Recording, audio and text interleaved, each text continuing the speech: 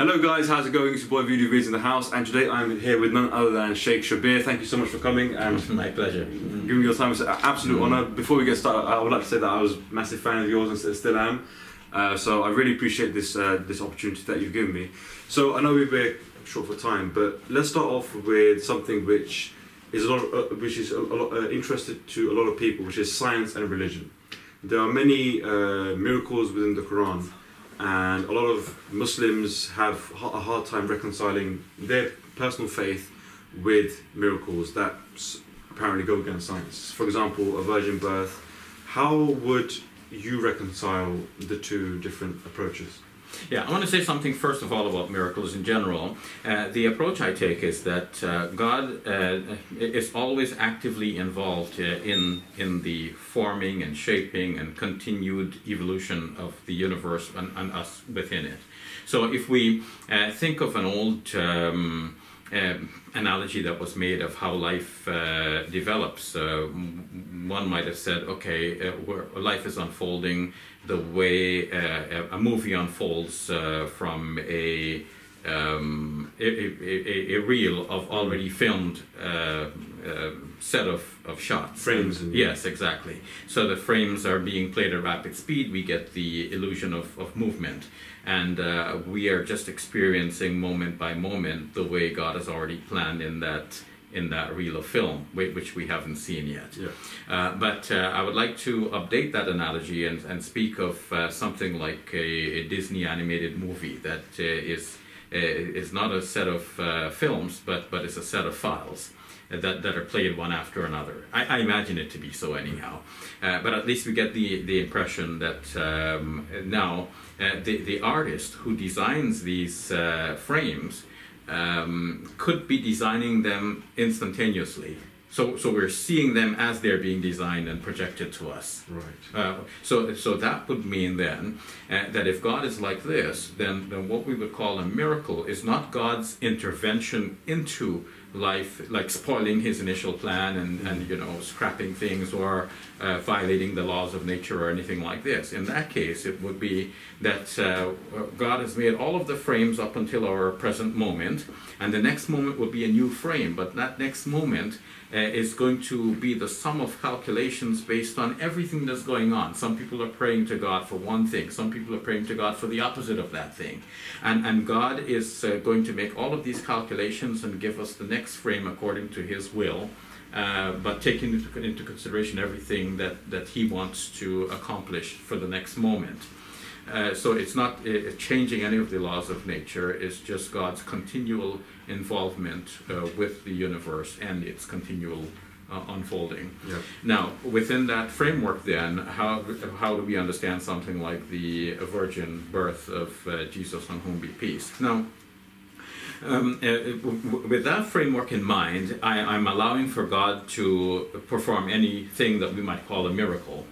But at the same time, I wouldn't jump and claim that there is a miracle unless we have some good grounds for claiming that. Now, the stronger the miracle, the more good grounds we should have for that, because you know, it's a bigger claim. Yeah. Yes, it's a bigger claim, so you need to have greater evidence for that. Now, a virgin birth does not happen every day, and in fact, our Christian friends think it only happened that once. Yeah.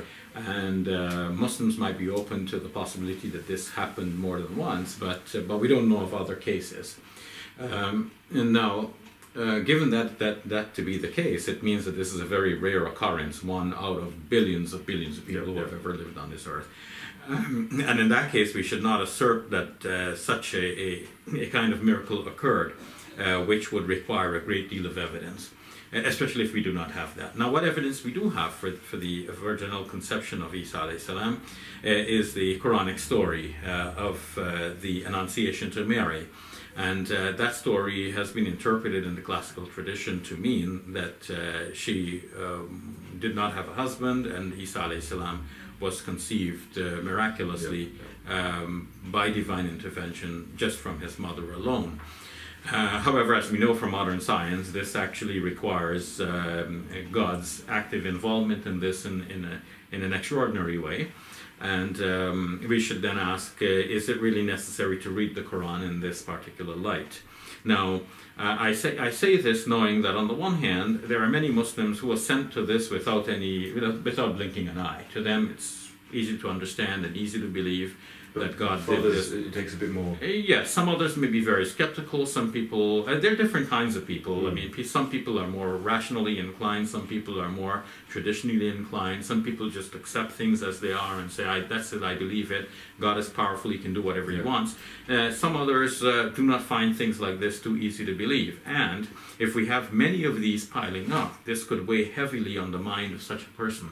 And that could actually drive a person outside of Islam. Yeah. So I want to explain Islam in such a way that even such persons who are rational in their outlook and they do not subscribe very easily to things like miracles, can find comfort within the faith. So I say that if such a person reads the Quran, they might conclude that the Quran is not clearly asserting that Maryam alayhi salam was a virgin at the time when she gave birth to Isa alayhi salam. So that possibility is still there. That possibility is there. And how do we arrive at that as a possibility? You see, the angel comes and announces this to Mary, that you will have a child. And Mary says, how can I have a child when no mortal has touched me? And the angel says, so it will be. When God decrees a thing, he only says to it be, and it becomes. Now, it's only a miraculous description here so far, but that's how the Quran describes things anyhow. If the Quran talks about rain, rain comes down by the command of God and as a blessing from him. But of course we know that there's a process as well. And God actually describes a part of that process in the 24th chapter of the Quran, how he sets the wind gathers up the moisture, that then forms clouds. So just so I'm clear, when someone says, for example, Mary gave birth to Jesus and she was a virgin, you can be a Muslim and say Mary gave birth to Jesus and wasn't a virgin, and that is not compromising your faith. To me, one can read the Quran in that way. But if one read the Quran and said, you see, one has to be sincere to oneself and to God. If I, as a Muslim, read the Quran and I look at it and say, okay, obviously this means that Maryam was a virgin at the time, and if I'm comfortable with that, that's between me and God. Okay. But if another Muslim reads that and says, wait a minute, why should we think that there's a virgin birth here? That, it doesn't actually say that. And maybe from the time of the Annunciation, like Mary was true in saying, no mortal has touched me, but subsequent to the Annunciation, things could have changed. So, I mean, my question is, this is one of the things that I was going through. It's like, I really value science and I value Islam, and I thought there should be no contradiction between the two. And I used to sort of metaphorically or try to find a naturalistic or a symbolic interpretation of miracles that did not compromise science. The one thing I couldn't get around was a virgin birth, and there were very few people who said what you were saying. But my question is, how did the prophets, the Sahaba, how did they understand virgin birth? Did they think the way we're thinking now, or did they think, no, this is a virgin birth? That's the question that I was having in my head. Yeah, so two things about that. First of all, people sometimes make Islam so complicated because, if we said we have to follow the Quran, many of our non-Muslim friends would actually understand that. So if we're inviting them, okay, come to Islam, okay, what book are we supposed to follow? Here, it's the Quran. So it's one book, it's short and sweet, it's definitive, here are the two covers and everything in between. But what we make it so complicated, not only do you have to follow the Quran, but you have to follow the Prophet. And not only do you have to follow the Prophet, you have to follow the Sahaba. Not only the Sahaba, but the Tabi'in, and then the Tabi'in, and then the great scholars. And then you realize Islam isn't this, Islam is this. It's very broad, very complicated, very difficult to navigate through. So we need to sometimes simplify things and place things in order of their priority and importance. Okay. So yes, it is important to follow the scholars. Yes, it is important to follow the Tabi'in and the Tabi'in and the Sahaba and the Prophet, peace be upon him. But things have to be prioritized. The Quran is the primary document that defines the Muslim faith. Now, we have reports about what the Prophet, peace be upon him, said or did or approved, and those two become part of what defines Islam. But we have to be cautious here because the Quran has been preserved in writing and the memories of many individuals from the very inception, but not so the Hadith. The Hadith had to be memorized, but there was such a vast stock of Hadith that that very easy people could confuse one from another, one to another. With regards to like virgin births and other scientific or other miracles that are in contradiction with science, we sort of, I mean, people nowadays think, well, some people say, let's go for the interpretation that's naturalistic, so we don't even run into these conflicts between science and religion. My question is, did the Prophet understand it that way, or did he understand it in the way, no, this is a miracle? Okay, so to answer that, I would have to have like a clear statement from the Prophet, peace be upon him, speaking about this, like not only saying that Isa alayhi salam was born of a virgin, but it would have to elaborate like what is meant by a virgin. Does it mean like at the time of her day annunciation, or what? But I'm not aware of many hadiths dealing with this with this particular question, or I'm not aware that there is a hadith that actually contradicts this approach to the Quran, to say that okay, she definitely was a virgin at the time of the Annunciation, and one might ask, okay, but why did she protest? Well, you know, if she might have been about 12 or 13 at the time, and if you say to a girl that young that she, you know, you're going to have a baby, then the girl might easily blush and say, well, how can I have a baby? I'm not even married. It's a simple type of reaction. So I'm not aware that anything that the Prophet, peace be upon him, said that could definitively be traced back to him would contradict this view.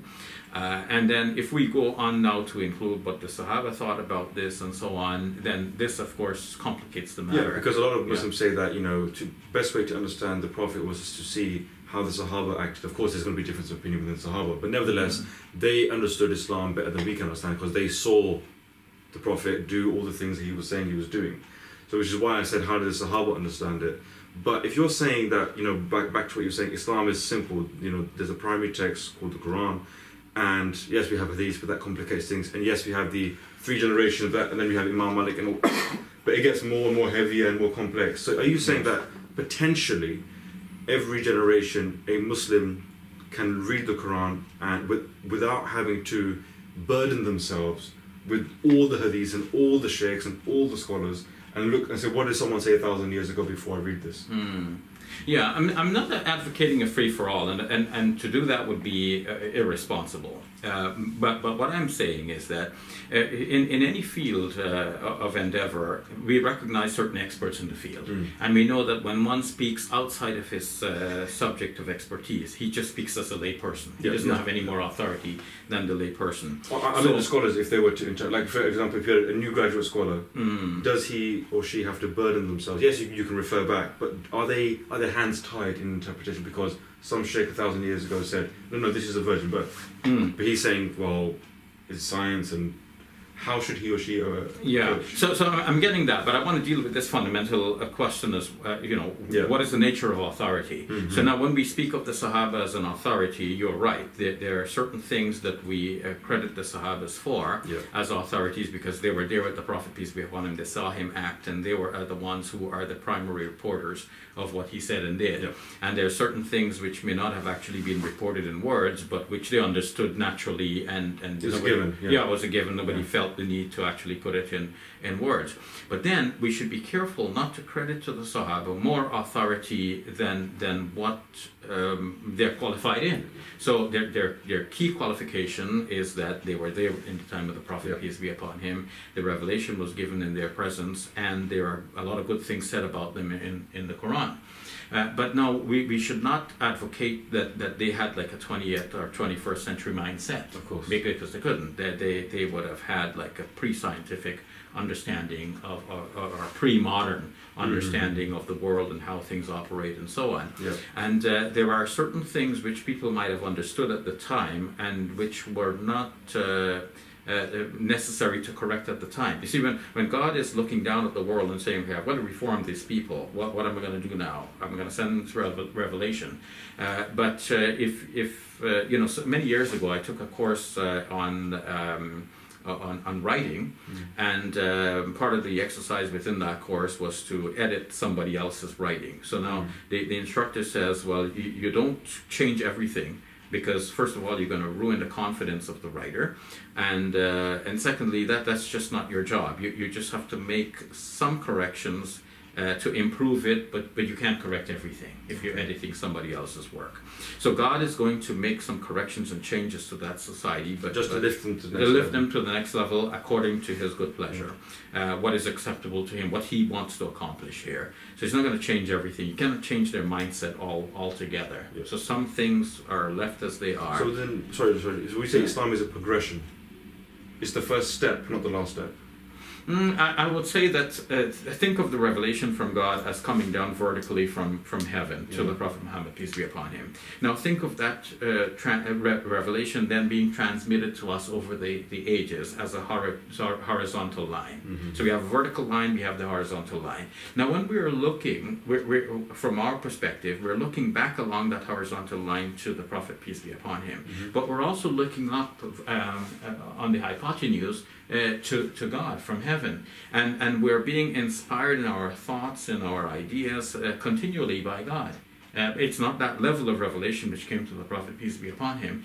So we're benefiting from that revelation that came down vertically and was transmitted to us horizontally, but we're also benefiting from our connection with God along the hypotenuse. Okay. And our understanding then has to be shaped by this entire triangle, knowing the historical revelation, like the way it came down and what it did at that moment of its impact, and also by the whole understanding of it throughout history as much as we can study that.